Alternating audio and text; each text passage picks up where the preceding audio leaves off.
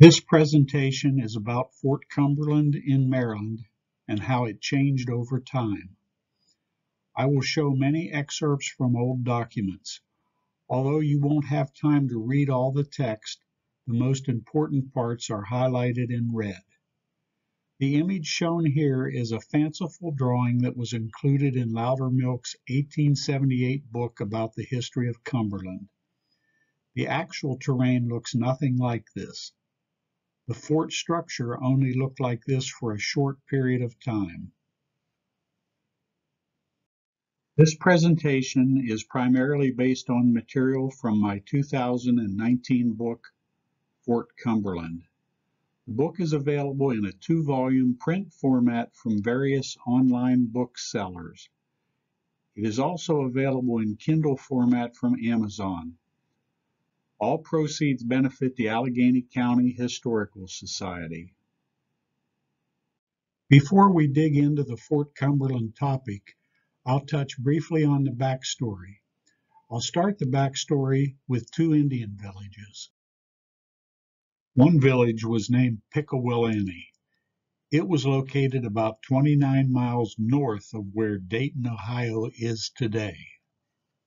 The other village was Logstown. It was across the river from Aliquippa.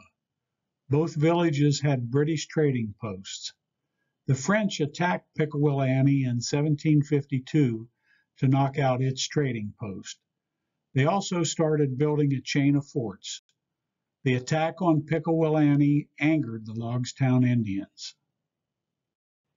The Indians declared war against the French and asked the Brits for a fort where Pittsburgh is today. The Brits started building the fort, but were evicted at gunpoint by the French. About the same time, the French attacked Logstown. George Washington heard the news on his way to help build the new fort. He changed plans and started towards Redstone. That's where Brownsville is. He thought they could launch an attack from there. A Logstown Indian sent word that French forces were on the move against Washington. Washington joined forces with the Logstown Indians and destroyed a small French contingent. That was the affair at Jumonville Glen. Washington retreated and built Fort Necessity. The French attacked, and Washington capitulated. He and most of his army were paroled. France built Fort Duquesne at the site of present-day Pittsburgh, and the Brits made plans to kick them out. Part of their plan was erecting a fort at the mouth of Wills Creek to serve as a launching point for an expedition against Fort Duquesne. The new fort eventually became known as Fort Cumberland. That's the backstory. Now we're going to learn about the fort. It all started with a letter Robert Dinwiddie wrote to James Innes. Dinwiddie was the governor of Virginia. Innes was a North Carolina colonel. Dinwiddie wanted a new fort and warehouses at Wills Creek. He wanted to use the fort as a launch pad for a campaign against the French. The Ohio Company already had their new store at Wills Creek. It was on the hill across the river from the site of the fort. This is how it looked in 1755. William Trent and Christopher Gist had houses nearby. Notice the cart parked on the path that runs down to the Potomac River. The Ohio Company transported their trade goods to the new store by boat. The mouth of Wills Creek was considered to be the highest navigable point on the river. This is the historical marker for the new store. It's near the Blue Bridge in Ridgely, West Virginia. The original new store was actually up on the hill, not here. Dinwiddie told Innes to use the Ohio Company swivel guns and storehouse. He also told Innes to get his cannons moved to Wills Creek. Here's what a swivel looks like. They were used with canister shot, which was called partridge shot back then. George Croghan was the main Indian trader at Pickawillany. On August 16th, he wrote that Innes was going to join the independent companies at Wills Creek and build a fort. In other words, the fort wasn't started yet on August 16th. An early use of the name Fort Cumberland appears in an April 17, 1755 magazine article. It says the independent companies reached Wills Creek on September 1st, 1754. Remember that date, September 1st. Dinwiddie wrote this to Governor Sharp of Maryland. It states, I have ordered Colonel Innes to take possession of the Ohio Company's warehouse, which will make a very good magazine, and have directed a breastwork and the great guns to be mounted for defense. And if they can build a shed around it, may be proper for the soldiers to lodge in. Colonel Innes wrote this from Wills Creek on September 27th. I have erected a puncheon fort. What does this mean? A puncheon is a heavy slab or a split log. Fort Cumberland wasn't built from telephone pole-sized logs stuck in the ground. Where does one get telephone pole-sized logs in a virgin forest? Fort Cumberland was made from split logs. This isn't the only document that says so. Look at that date, September 27th. The basic fort was a quickie job, built in just 27 days. Granted, there was more work to be done, but the basic fort was complete. George Croghan wrote this on October 16th. Colonel Innes has built a fortification at the mouth of Wills Creek opposite to the new store called Fort Mount Pleasant. This clearly indicates the fort was already built and named by October 16th.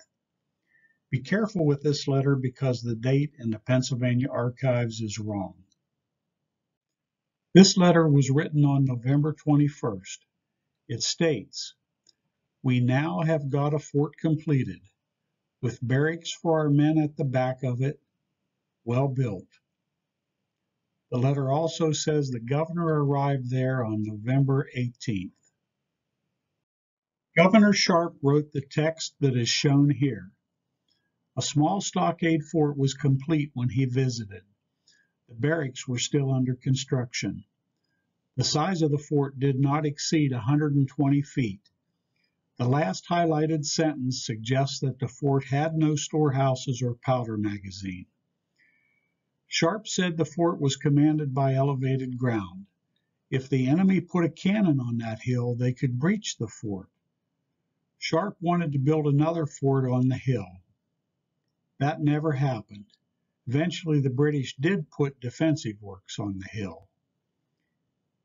Ultimately, the fort was radically altered due to the threat that was posed by the hill. The large dot on this topographical map shows the location of Fort Cumberland. The small dot shows the hill everyone was worried about. It's 31 feet higher than the ground at the fort. The hill is about 220 yards northwest of the fort. That is really close range for a cannon. A can't miss proposition. A cannon could turn the fort into splinters from that hill.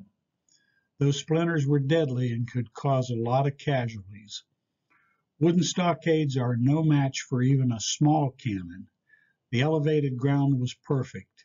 It was relatively safe from musket fire, but inside easy cannon range. Fort Cumberland was built in the wrong place. This is a view from the hill, looking down at the site of Fort Cumberland. The red lines that are just above the center of this picture represent the approximate location of the fort. Sharp described his 1754 visit to Fort Cumberland in this April 19, 1755 letter. He said the fort was still under construction during his visit. At first, this doesn't make any sense. After all, his December 10, 1754 letter said they had completed the small stuccato fort. Here's the deal. Although the stockade fort may have been complete on December 10th, there was still a lot of work to do. things like building storehouses and a powder magazine. In January of 1755, Sir John St. Clair volunteered to go to Wills Creek to supervise additional barracks construction. Dinwiddie wanted Maryland to provide the labor. Dinwiddie wanted 600,000 pounds of flour delivered to Wills Creek. That's 300 tons of flour, requiring somewhere between 300 and 400 wagon loads. That's a lot of flour. Naturally, it wouldn't all be delivered at once. Nevertheless, this should influence your thoughts about the size of the warehouses at Fort Cumberland. Imagine filling a box 6 feet deep with that much flour. If the box measured 20 feet front to back, it would have to be 50.5 yards long. These guys were thinking big. Dinwiddie wrote this to Colonel Innes on January 15, 1755. Dinwiddie wanted corn planted on a considerable quantity of land around the fort. Did you ever picture extensive cornfields at Fort Cumberland? If the corn was ever planted, I expect they maintained a clear field of fire near the fort. Dinwiddie wrote this on January 20th, 1755. Virginia forces were still at the new fort building barracks. A small platform was built on the hill northwest of the fort for mounting cannons. At the very least, I believe such a platform would have had log walls to protect the cannoneers from musket fire. St. Clair wrote a letter on February 9, 1755, that mentions the governor's visit to Wills Creek. The letter mentions the fort, or more properly, a small piece of ground enclosed with a strong palisade joined pretty close. The letter also states there are a number of trees cut down for erecting log houses, and I gave directions for palisading a house near the fort for a powder magazine. Now we are going to take a close look at drawing 38 from series 122 of the King's Maps and Drawings. The drawing is dated February 12, 1755. North is oriented toward the top. The fort is illustrated in the northeast corner of the drawing. Barracks are enclosed within a palisade that is attached to the eastern end of the fort. Wills Creek is located east of the fort. The Potomac River is located south of the fort. In addition to Wills Creek, the fort was flanked by 2 small streams. The northern stream is identified as a stony run, and it would have made the approach to the fort a little more difficult. Shading highlights the steep banks of the hill the fort was situated on. East of the fort, the drawing states, the bank from here is very steep and about 20 feet perpendicular height. This bank presented an obstacle for the enemy. Unfortunately, it also probably meant the enemy could get close without detection. South of the river, you can see the blockhouse and the new store. A February 10, 1755 letter indicates that all the land within cannon range was cleared on both sides of the river. This included the area on the far side of the new store. This means we can put a bunch of tree stumps in our mental picture of Fort Cumberland. The letter also indicates the intention to mount a strong guard at the new store. This map inscription states that the Virginia troops are here encamped, about 120 officers included, February 12, 1755. The use of the word "are" suggests that the map existed on February 12th. This is the title of drawing 38. It states, "A plan of Fort Cumberland on Wills Creek and Potomac River with a view of the storehouses belonging to the Ohio Company on the other side of the river. The title is original to the drawing. It is not something an archivist added later. If the map already existed on February 12, that would suggest that the name Fort Cumberland was in use before Braddock arrived at Wills Creek. Braddock was still at sea on February 12. He didn't land in North America until February 20th. This is an excerpt from Drawing 38 that shows the view looking south into Virginia across the Potomac River. The storehouse is on the left. The blockhouse is on the right. Obviously, the new store was not down on the flats near the present-day Blue Bridge. Instead, it was a bank building sitting on the hillside. I get a kick out of the ducks in the river, the birds in flight, and the man in the canoe. Uriah Brown's 1816 journal mentions Fort Cumberland. It then states, directly opposite this fort, over the river in Virginia, Hampshire County, within the shoe or in the bend of the river, on a high eminence, was erected another fort which had good command of the river up and down. Where this fort was, now stands a large and spacious brick dwelling. The brick dwelling was Calm's Mansion, which was built circa 1794. This is a photograph of the Calm's Mansion. Uriah Brown indicated that one of the Ohio Company structures was located at the site of the mansion. Here is an enlarged view of the blockhouse from Drawing 38. The blockhouse is illustrated as having a pointed roof. Here is an enlargement showing the individual crossing the Potomac River in a canoe. We can even see the style of hat he is wearing. This is the description of the fort on Drawing 38. It states, this fort is made of puncheons of wood cut 12 foot and set 3 feet in the ground. There is 10 pieces of cannon mounted in the fort and bastions, 4-pounder and 4 small swivels. This is the second reference to puncheon construction. The 4-pounder statement is a reference to cannonball size. This shows the image of the fortification on Drawing 38. South is oriented at the top in this view, so you can read the lettering. The fort is on the right, and the barracks stockade is on the left. We will zoom in later for a closer look. Here is a quick look at the legend for the preceding image of the fort. It mentions 2 parade grounds, officers' houses, the powder magazine, storehouses, 2 guard rooms, and the commanding officer's house. This shows the bastion portion of the Fort Cumberland fortification.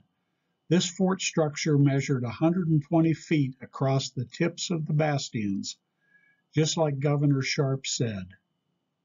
The bastions project at the corners of the fort, so musket fire can be directed along the curtains.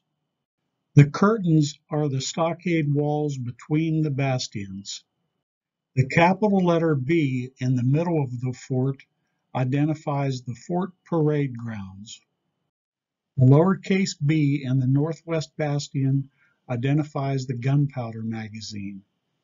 It was a separate structure that was built inside the bastion. The space between the magazine and the bastion may have been filled with dirt. Dirt is good at stopping projectiles and does not catch fire. Something within this bastion would have provided a surface for supporting the cannons that were mounted inside the bastion. The letter D identifies the commanding officer's house along the eastern curtain. The letter C identifies storehouses on the north and south curtains. The letter E identifies the officer's guard room. The letter F identifies another guard room.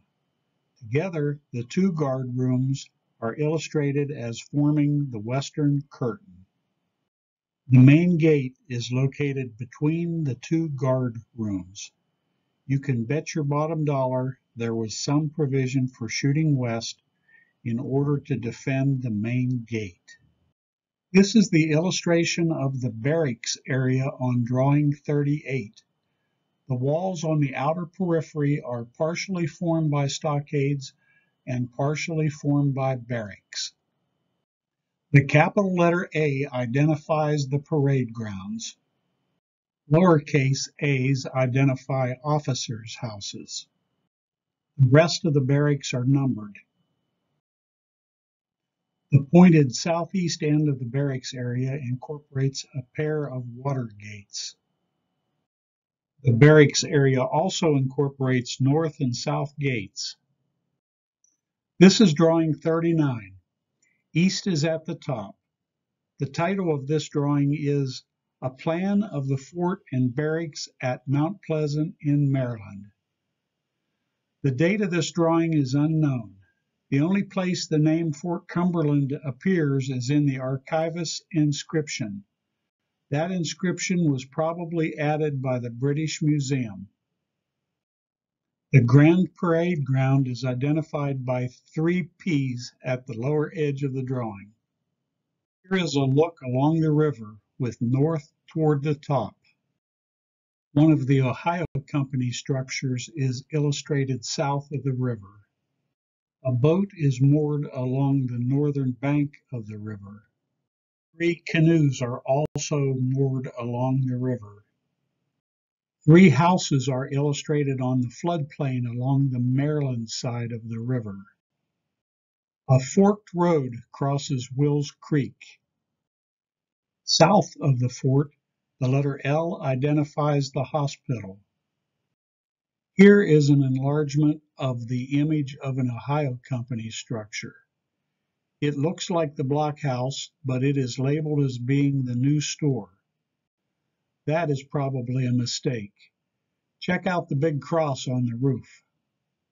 Here we are zoomed in on the boat that is tied up on the Maryland bank. Before we look at the fort portion of drawing 39, here is a quick look at the legend. It provides a lot more detail compared to drawing 38. Here is the fort, with east generally toward the top. The letter A identifies the commanding officer's house. The letter B identifies storehouses for provisions. They each measured 15 by 24 feet. The letter C identifies the sentinel's guard room, and the letter D identifies the officer's guard room. They each measured 9 by 23 feet. As with drawing 38, the guard rooms form the western curtain. Check out the pointed double gate between the two guard rooms. It measured 9 feet. The gate in the eastern curtain was a sally port. It enters into the barracks stockade. The letter E identifies the magazine. It measured 11 by 13 feet. Each bastion is illustrated with 4 cannons. They are correctly illustrated as having ship carriages. The cannons are somehow mounted above the powder magazine. The walls of the bastions are illustrated with double-line construction. This may represent horizontal log construction rather than puncheon construction. The letter K identifies the commissary's house. Since the commissary is in charge of provisions, I would guess the commissary's house was a storehouse. The letter N identifies the fort parade. It measured 40 by 52 feet. This shows the western part of the barracks stockade on drawing 39. The grand parade is identified with the letter G. East is still at the top of the drawing. The north gate is identified with a 2, just east of the northeast bastion. The south gate is identified with the letter R and is located just east of the southeast bastion. The north and south gates have double doors that are pointed on top. By being pointed on top, the gates would be harder to climb over. The letter M identifies places of defense for small arms. The letter H identifies officers' quarters. Here is the rest of the barracks area on drawing 39. Check out the canoe that's moored along Wills Creek. The canoe is for high water crossings. The letter M represents places of defense for small arms.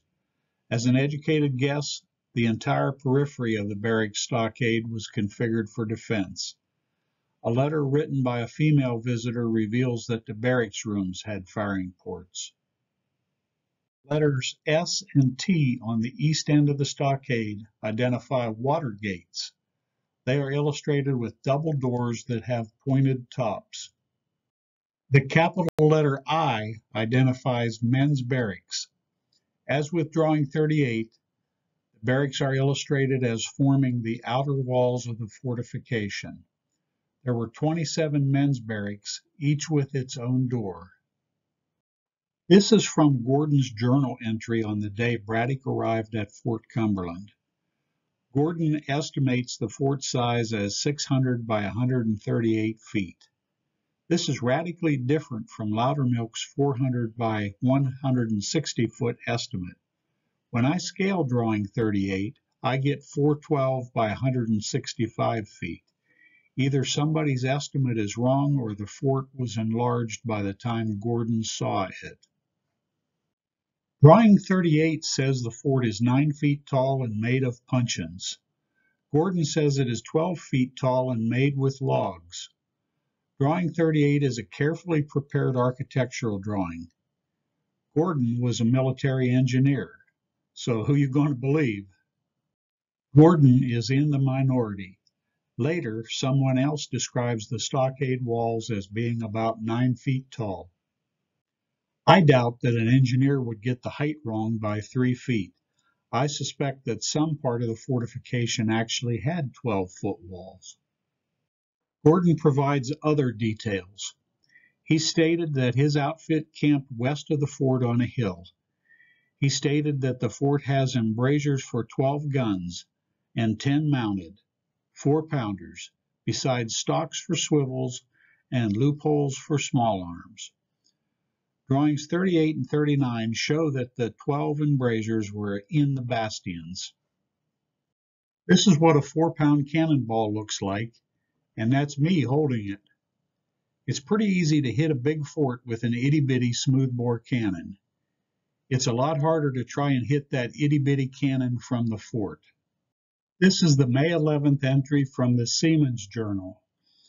The Seaman's Journal and Gordon's Journal are just different versions of the same document.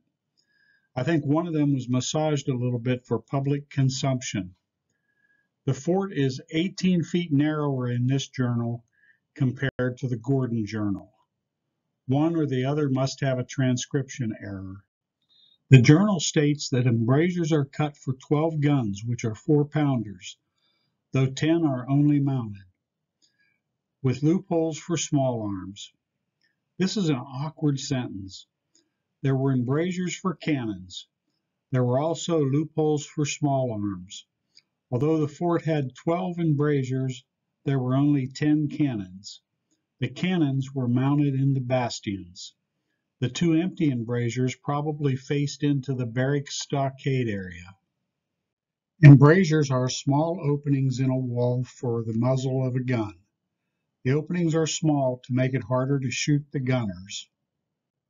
This is from the April 27th entry in Braddock's orderly book. It mentions a bridge over Wills Creek. Maybe the bridge was not yet finished, but this is the earliest reference to a bridge at Cumberland, Maryland that I have found. The Seaman's Journal indicates that the Indian camp was a quarter-mile from the fort. It states the Indian houses are composed of 2 stakes drove into the ground with a ridgepole and bark of trees laid down the sides of it. Here's what that looks like. Gordon's journal says the camp was near some woods. This is from the Gordon Journal. A new magazine, a boat, and a bridge over Wills Creek were under construction on May 21st. Gordon also mentions blacksmiths and bakers. Considering the large number of men at Fort Cumberland, where did all the butchering and cooking take place? Put forges and bake ovens and butchering scaffolds in your mental picture of Fort Cumberland. On May 24th, there were 2,290 men at Fort Cumberland. Where did they all sleep? Where did they eat? How did they store their water? Where did they go to the bathroom? The large timber referenced here was probably for the new bridge or the magazine. The last of Braddock's forces left Fort Cumberland on June 10, 1755. This is from Nurse Brown's diary. Her barracks room had a single firing port and the walls were unchinked. It's safe to assume that every outside room had a firing port. Braddock's forces were defeated at the Battle of Monongahela on July 9, 1755. The news reached Fort Cumberland on July 11th, and survivors started arriving at the fort on July 15th. The mid-1755 Gordon map shows a stockade around the new store. Dunbar indicates that the 4-pounders at Fort Cumberland had ship carriages with iron wheels and weighed 12 to 1,300 pounds. Here is a cannon mounted on a ship carriage with iron wheels. It would not be very easy to shift your aim sideways.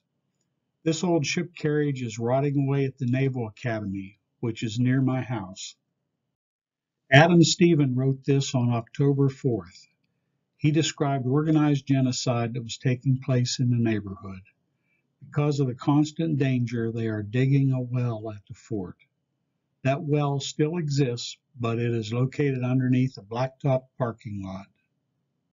The well was rediscovered in 1961.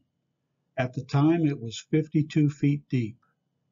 In 1878, Loudermilk wrote that the well was about 80 feet deep. John Widener's father was there when part of a gun carriage, a wheel, and a large quantity of cannon and musket balls were cleaned out of the well. That was about 1799. In 1933, a college student wrote that the remains of the well may still be seen on the property of Dr. Johnson. The well still exists. It's just covered up with blacktop. That's the Emmanuel Episcopal Church on the right. The red dot I added to this 1904 map identifies the approximate location of the well. Captain Lewis wrote this on October 26th. He reports 13 cannons at Fort Cumberland. 11 are 4-pounders and 2 are smaller.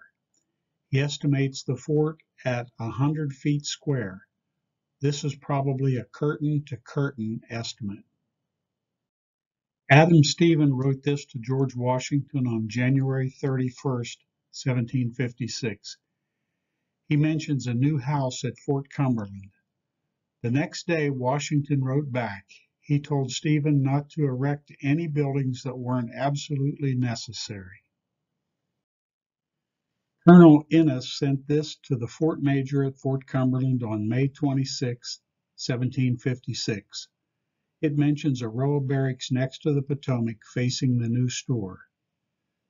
These barracks aren't on the drawings. He had to describe which row of barracks he was referring to. This suggests that there was more than one row outside the fort. The letter mentions houses and huts on the river bottom and near the garrison. These were to be rented out if they weren't being used by the military. How's that for unexpected? You could rent a house at Fort Cumberland in 1756. Loudermilk wrote, quite a number of log houses for barracks were built near the crest, and as far back as Smallwood Street, but these were made use of only when there was present a greater force than could be accommodated in the fort, and the barracks immediately adjoining. This is tradition rather than evidence. Although I don't know the basis for Loudermilk's statement, I know he was alive during the lifetime of Nancy Miller. She would have heard stories from the oldest town residents. This is an English version of a French intelligence report. It optimistically states that the English dug a ditch to bury their cannon. There were a lot of reasons for ditches at forts. For example, they could be used for latrines, or for burial of waste from the butchering process, or for drainage. Ditches are called trenches when they are used for defensive fighting positions. If you're being shot at, Mother Earth is your best friend. People lived outside the fort. If they were attacked, it sure would be nice to have a trench to dive into and fight from. While we do not know what the ditches were for that the French observed, we can adjust our mental picture of the fort to include ditches. Bob Bance told me you could smell a fort long before you saw it. When I think of all the garbage and latrines and animal guts and hides from butchering, I believe it. This is from George Washington's July 6 orders. The quartermaster is to take a man per company and see the streets between the barracks well cleaned, the bog houses cleaned, and all the filth and garbage near the fort carried off. All non-commissioned officers and soldiers are expressly ordered to wear their hair. Let's dissect this. It tells us there are streets between the barracks. The bog houses are latrines. There's filth and garbage that needs hauled away. Oh, and one last thing. Everybody has to wear their wigs. George Washington wrote this on September 23rd. Fort Cumberland must be fortified with strong works or else it will inevitably fall, garrison and stores, into the enemy's hands. This led to major structural changes to the fort. Governor Sharp wrote this in September. He describes the weakness of the fort. He wrote that it is made with staccatos only and commanded almost on every side by circumjacent hills. In other words, the fort was indefensible from any cannon fire coming from the nearby hills. A council of war was held to decide whether to keep Fort Cumberland. The report is rich with information. It says the stockades are about 9 feet high and incapable of defense against artillery. It says the fort is commanded by higher ground to the northwest. It says the fort is commanded by other hills within cannon range. For example, the fort was only 360 yards from the hill at Ridgely. It says the barracks outside the fort are easily set on fire. It says the enemy can sneak up on them, hidden and protected by the banks of Wills Creek and the Potomac. It says the fort has no water except the river and creek. That means the well was not yet finished. It mentions that a tunnel to the creek can't be depended on unless strongly defended. Although not mentioned here, another problem was the danger from inaccurate long-range small arms fire coming from nearby hills. This is a tunnel that comes out from underneath the Emmanuel Episcopal Church. The exit of the tunnel is on the steep bank that is located between the church and Wills Creek. The tunnel is believed to be a surviving element of Fort Cumberland. Other earthen and masonry features under the church are also thought to be surviving elements of the fort. These are conclusions from the Council of War. Stephen wants orders to continue strengthening the fort. He mentions a redoubt that could be pulled down and mentions erecting a different defense in another location. The redoubt may be the gun platform on the hill northwest of the fort. Loudermilk provides a clue regarding the placement of the platform. He wrote, "The ground to the northwest was somewhat higher, but a small earthwork of a temporary character was constructed on the crest, on the site of the residence of the late James W. Jones. George Washington added comments to the report. One of his comments states, "As to the works, they are already well described as quite insufficient to resist a common swivel, and must require new improvement if continued."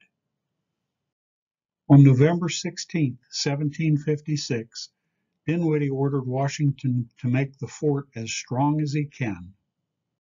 This is from an undated document that is titled "Address of the Officers of the Virginia Regiment." I think it was written after October 6. It says they have been busy adding new works to Fort Cumberland. The objective was to make the fort more defensible. Adam Stephen wrote this on December 6th. He states, "We have erected a sort of ravelin on the north side of the fort, one face fronting the hill, the other that of the valley on the east side Will's Creek. The rampart is brought almost to a level with the hill, is about 20 feet thick, the parapet 6 feet high and of the same thickness. In the angle of the ravelin I have built a magazine, proof against small shells, and has out a way underground to the water of Will's Creek. Governor Dinwiddie has given orders to continue the work." The ravelin radically altered the appearance of the fort. It was a 20-foot thick structure that was located outside the fort to protect the fort from any cannon fire coming from the northwest. It consisted of two walls joined at an acute angle and had outward-facing fighting positions on top. A magazine was located between the walls. There was also an underground passage to allow water to be fetched from Will's Creek. This is from a drawing attributed to George Washington. That V-shaped structure is the ravelin. It was 20 feet thick and filled with dirt. The acute corner looks like the corner of an ancient fortification at Dubrovnik, Croatia, that is known as the ravelin. Stephen said the rampart was 20 feet thick. A rampart is a defensive wall with a broad top and a walkway. The 20-foot thickness is illustrated here. Stephen said the ravelin was nearly level with the hill. The hill was 31 feet higher than the ground at the fort. Stephen said the parapet was 6 feet high and as thick as the rampart. A parapet is a low protective wall along the periphery of a rampart. If the wall was the same thickness as a rampart, does that even make sense? Here is an overview of Washington's sketch of the situation at Fort Cumberland. North is toward the top. We'll zoom in now and take a look at various details. Here we are zoomed in to look at the two roads to Fort Duquesne. North is still generally toward the top of the page. Have a look at the roads. The right-hand fork that crosses Will's Creek is Spendelow's Road. It went through the Narrows and then followed Braddock Run. The left-hand fork passed over Haystack Mountain. The road to Virginia crosses Will's Creek, generally east of Fort Cumberland. Here we are zoomed in on the bend in the Potomac River. North is still at the top of the page. We can see the new store, the blockhouse, and another building on the Virginia side of the river. Here I have rotated the map and zoomed in close enough to see the firing ports on the blockhouse. We can also see the windows, door, and chimney on the new store. Count the windows. The new store was a substantial building for that time and place. Now imagine it with a stockade, like the Gordon map illustrates. The ravelin may have looked something roughly like this. This is a very crude mock-up and not worth looking at for more than a few seconds. George Washington was not thrilled about strengthening Fort Cumberland. When he got in that kind of a mood, he found clever ways to express himself. His December 19th letter to Dinwiddie is an example. He wrote, I should have been exceedingly glad if your honor and the council had directed in what manner Fort Cumberland is to be strengthened, i.e., whether it is to be made cannon-proof or not, and that you would fix the sum beyond which we shall not go, for I must look to you for the expense, knowing that the country has already rejected some articles of this. Despite this letter, he followed his orders and set about making Fort Cumberland defensible. Dinwiddie responded to Washington. He said not to make the fort cannon-proof unless it can be done cheaply. On January 12, 1757, Washington wrote back, stating, "We have as many men at work here, preparing timber to strengthen the works, as tools will supply. But I wish I had been ordered to build a new fort altogether, rather than attempt to repair the old one." This is an English translation of a February 13, 1758 letter that was written from Montreal. It describes what a French spy reported. It states, M. de Rochblave, on his last reconnoitering trip, approached very near Fort Cumberland. He saw that the English had built, on the outside, 2 redoubts in which they had placed batteries of cannon, and that they were also building a fort with the logs laid lengthwise around the stockaded fort. This is fascinating stuff. The British were building a fort around Fort Cumberland using horizontal logs. They had also added 2 redoubts that featured batteries of cannons. Now we get to another interesting drawing. Here I have it rotated so that the north arrow points toward the left. Don't believe the arrow. It really points northwest. This drawing was made before Braddock's expedition. It was captured at Braddock's defeat. It was probably modified by the French to show the ravelin and other modifications. In other words, it probably shows what their spies reported. I rotated the drawing on the right to approximately match the terrain features A, B, and C on the topographic map. It's not perfect because the drawing was not made to perfect scale. The letters A, B, and C identify hills where the enemy could plant cannon and fire on the fort. The ravelin, which is shown on the drawing on the right, was designed to protect the fort from cannon fire coming from the hill that is marked C. The roads to Fort Duquesne are also shown in blue on the topographic map.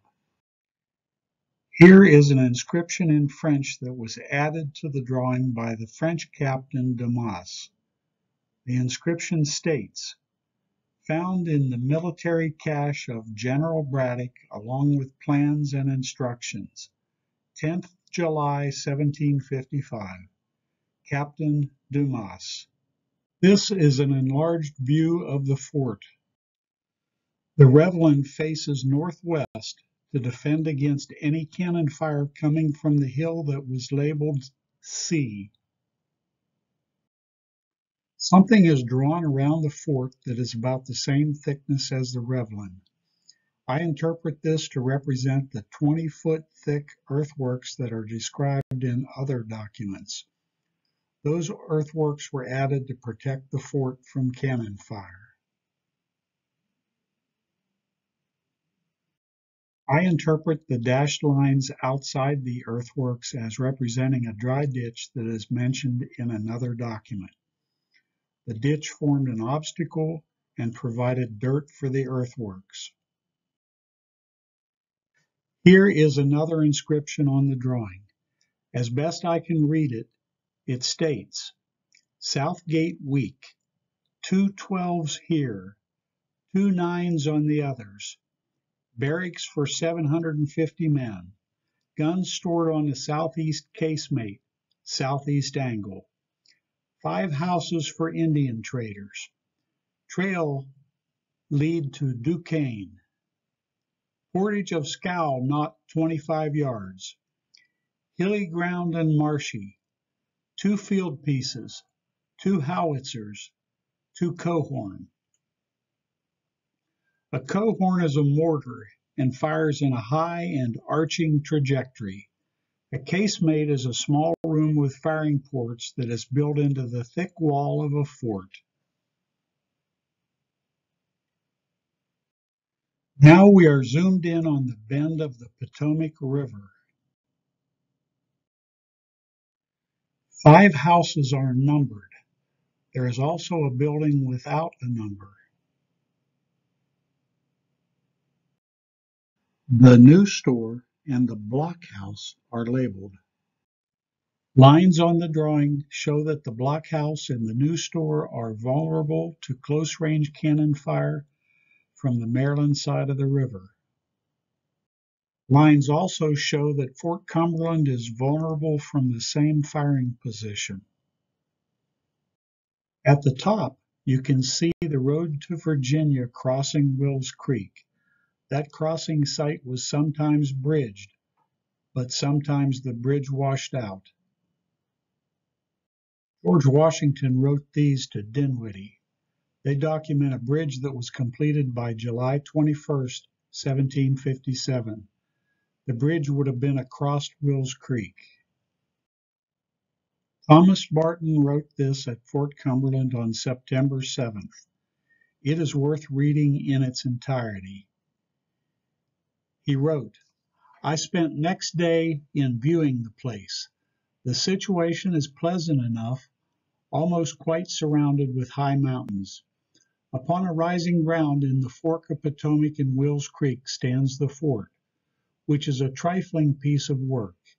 It was originally a square stockade of 100 feet with 4 bastions, but so ill put up and the timber so small that General Braddock declared he could make a better with rotten apples. Since his time, some improvements have been made. On the outside of the stockade, a sort of battery has lately been added, which covers about 3 sides of the fort.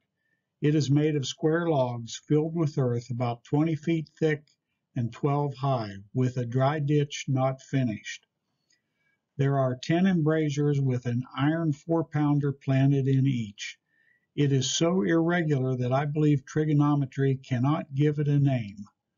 No part of it will defend the other, and I heard a judicious gentleman say he would rather fight with 50 men out of it than with 100 in it. If it is designed as a defense against cannon, the spot where it stands is ill chose, for about 300 yards northwest of it is a fine hill which entirely commands it, and in my opinion, here should be the fort. About 400 yards south-southwest of it is another hill on the Virginia side of the Potomac, from whence it might easily be annoyed.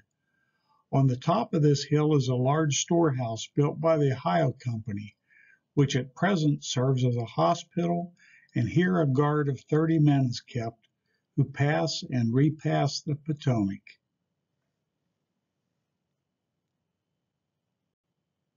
Barton described 20-foot thick earthworks on about 3 sides of the fort that were held together with squared timbers.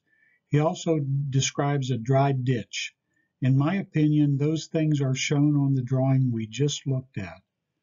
Barton also describes several fine fenced-in vegetable gardens on the banks of the river, about 40 yards from the fort. There were 3,277 barrels of flour at Fort Cumberland on September 15, 1758. I mention this to help you visualize the capacity of the storehouses.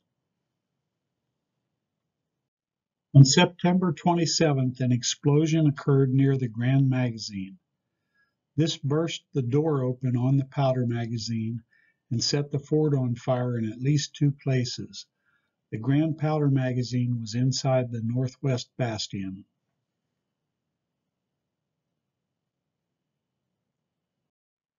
I included this letter because it says a storehouse blew up at Fort Cumberland. The newspaper article in the previous slide called it the Inward Magazine. The words were sometimes interchangeable.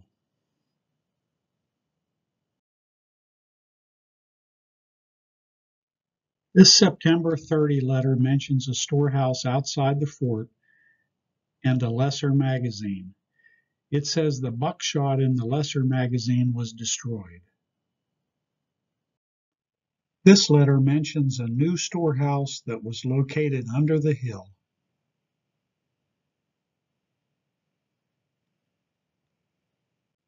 Governor Sharp was looking for spare wheels and discovered 15 or 16 wagons in a storehouse. Imagine how big that storehouse was. This image of a British artillery ammunition wagon is from the book A Treatise on Artillery that was published in London in 1757. Although this may not be the exact style of the artillery wagons Governor Sharp found in a storehouse at Fort Cumberland, it should give us a general sense of the size of artillery wagons from that era. The front wheels are 4 feet in diameter, and the rear wheels are 5 feet in diameter. The Indian trader James Kenny wrote this in 1759. He made reservations to rent a house at Fort Cumberland before arriving there. James Kenny's journal entry for February 21st, 1759, indicates that one end of the bridge over Wills Creek had washed away and was repaired. This is about a month later, on March 29. Kenny mentions more than one bridge on Wills Creek being swept away by floodwaters. He also mentions 3 families living in houses along the river. Captain Paris decided to try to make a flood-proof bridge across Wills Creek. The length of the proposed bridge was 270 feet. There were to be 6 12 by 24-foot stone-filled pillars having a height of 20 feet. Paris also described 2 canoes at the fort. The large canoe was 29 feet long, and the small canoe was 20 feet long.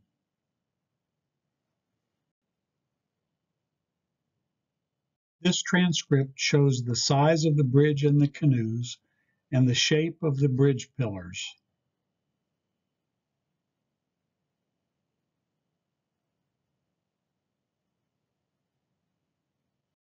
Sometimes there were large herds and wagon trains at Fort Cumberland.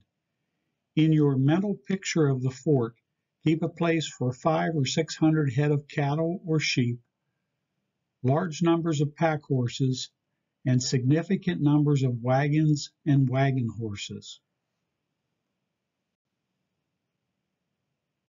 On August 22, 1759, Mercer said the storehouses were in bad shape.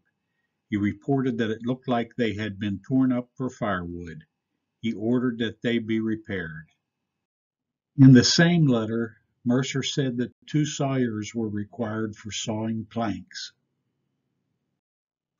This mid-1700s drawing shows how logs were sawn into planks. 2 September 1759 letters reference repairing the fort and storehouses. Enough storehouses were repaired by November 26th, and a new boat had been made for crossing the Potomac River. The December 10th report says the fort has 10 cannons. The Ohio Company decided to hire someone to repair the new store on October 17, 1760. Later, in 1778, they reported that their buildings had been dismantled to build barracks at the fort. They also reported that the timber had been taken for a mile around to make public buildings and barrels.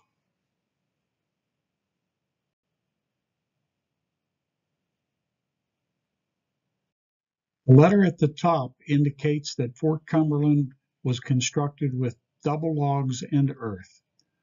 Wooden cribs were probably retained with cross ties to resist the lateral force of the dirt fill. The original stockade would be poorly suited for resisting this lateral force. How extensive were the earthworks? Did they only encompass the fort, or did they also encompass the stockade barracks? Jesse Corns, who was born in 1809, provides a clue. He played on the earthworks as a child and reports they extended 40 feet east of Emmanuel Church. That means they encompassed at least the eastern end of the barracks stockade. Loudermilk's book tells us that the lot where Emmanuel Church stands was described as being in the fort in 1817. This suggests that the lot was flanked by earthworks that were still obvious in 1817. In turn, this seems to put earthworks around the barracks part of the fortification. Fort Cumberland received an extra cannon and 4 additional swivels in February of 1762. The brass cannon was at Fort Cumberland in 1755 and appeared to be a Spanish piece. Colonel Eyre's journal entry from April of 1762 is very informative. Fort Cumberland was going to ruin. 2 curtains had been damaged by the explosion and were never repaired. The other curtains were pretty open. The fort had 11 cannons. There were a vast number of disassembled wagons in outer storehouses. The Ohio Company was building a new storehouse across the river. This is the text of a 1763 Ohio Company advertisement. They were hoping to sell lots in a town they were trying to form at Fort Cumberland. They called the town Charlottesburg. Pontiac's war ended the project. They offered to rent 2 brand new 2-story storehouses in Virginia that had basements. One storehouse was 25 by 45 feet and the other was 20 by 44 feet. A stable for 12 horses, a summer kitchen, a smokehouse, a barn, and 2 boats were all part of the deal. George Mercer's 1763 notes from the town survey mention a wagon road to Pittsburgh, a main street, a cleared field, a garden, the bridge ford on Wills Creek, a storehouse for artillery wagons, the new storehouse, the north bastion of Fort Cumberland, Braddock's wagon road, the powder magazine of the fort, a chimney, and a location where mills were supposed to go.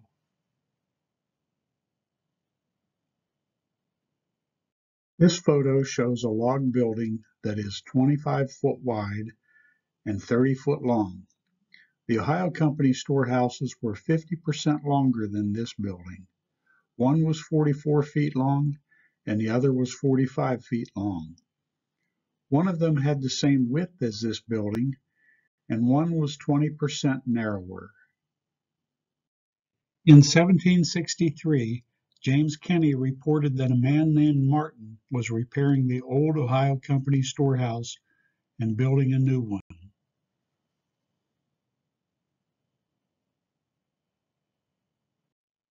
The upper letter, written on June 9, 1763, indicates that Fort Cumberland was now defendable. The lower letter explains how it was accomplished. 60 or 70 refugees helped to stockade part of the old fort. Finally, the damage from the magazine explosion was repaired.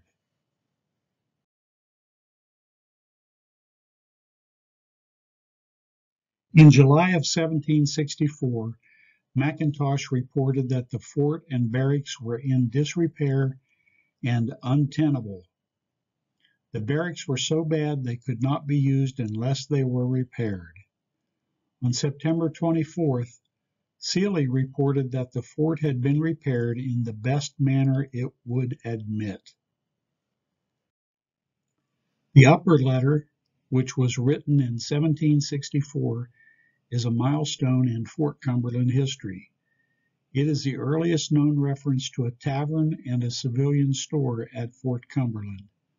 The bottom letter references the same storekeeper 3 months later. Traditions abound of settlers coming to Fort Cumberland for supplies.